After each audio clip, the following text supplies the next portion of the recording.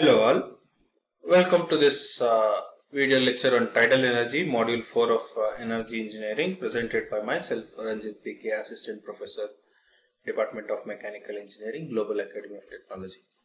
In this video lecture, we understand the concept of tidal energy, the tides and waves as energy suppliers and their mechanics.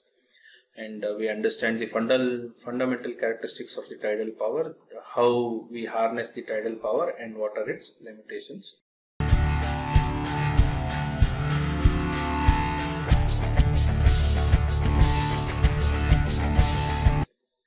Tidal energy or the tidal power is a form of hydropower that converts energy of the tides into useful forms, mainly electricity. This is a promising form of renewable energy that has a good potential for future electricity generation, and currently research is in progress. So in order to understand how do we use tidal energy, we need to understand what is a tide.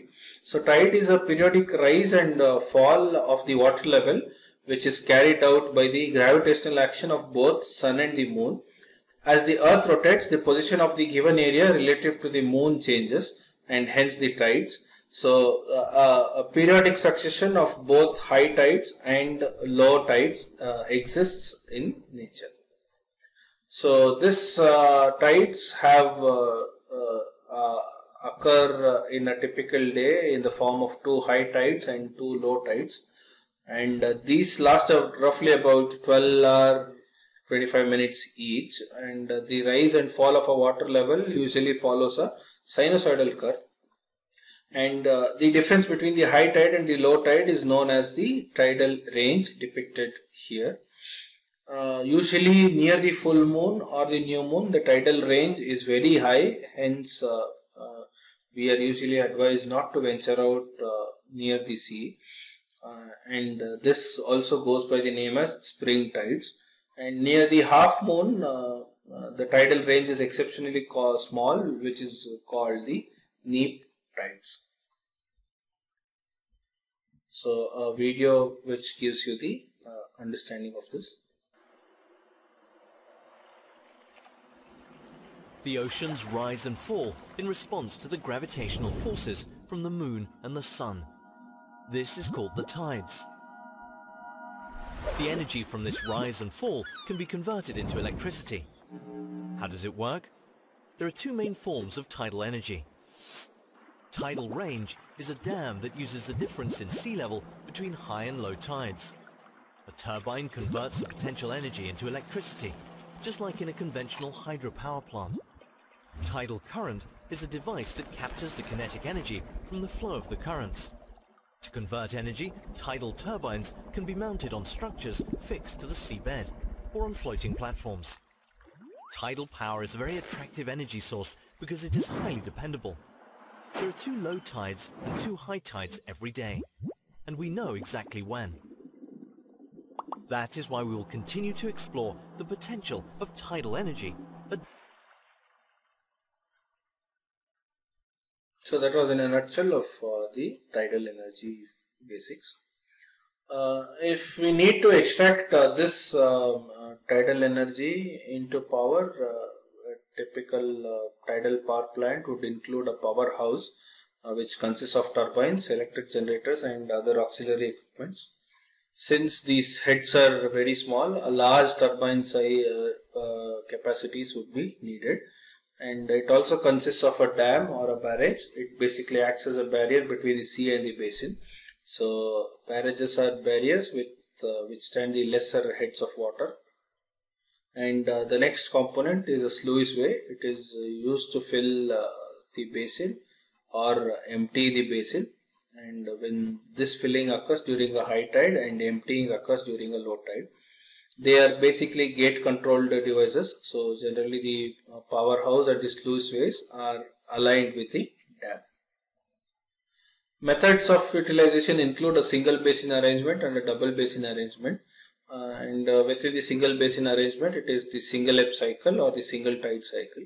As the name suggests, there is a single basin which through which the power is extracted, and in a double basin there is a 2 basins set used. As I said, the single basin arrangement, there is only one basin interacting with the sea. A dam separates the sea.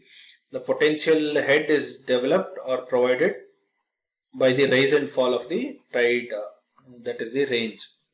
So in a single ebb cycle, what happens is power generation takes place during the both ebb tide and the flow tide. So you can see it uses a number of reversible turbines, each of them driving an electric generator. So the turbine essentially operates from both the directions. So when there is high tide, the water is made to pass through the turbine and is collected here. And as this tide recedes, whatever the water is collected is let back, and during which also the power is extracted. In a single tide cycle system, the power is generated only during the flood tide. The basin essentially drains the water by allowing it to flow into the sea through this sluice gate.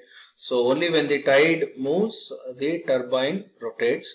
Otherwise, the plant does not operate. So essentially, this follows that this method requires the large size plant and operates with very shorter time and considered to be very less efficient. In a double basin arrangement, it has 2 basins but which are placed adjacent to each other, and this type of arrangement ensures that it provides continuous power supply. The water level is maintained above than the other basin. So when compared to the one basin, when compared to the low basin, the water levels at the high level basin is usually high. The powerhouse is located between these 2 basins. The advantages of using tidal energy include being an inexhaustible source of supply, then it is independent of rain and its uncertainty, and it is free from pollution, and there is no requirement of valuable land as they can be constructed on seashores as well. However, it is not a widely used form of energy due to its limitations. The limitations include variation in the output due to variation in the tide. So it is not a consistent source of energy supply. Studies have been conducted and it shows that there are chances of disruption of marine life and it causes ecological harm, and the turbines are required to be operated at variable head, which is usually very difficult for the turbine manufacturers to design this. And the economic recovery, so the economics do not work out for generation of this tidal energy. So if you like the content, please consider subscribing to the channel and hit the bell icon to get further updates. And thanks for watching this video.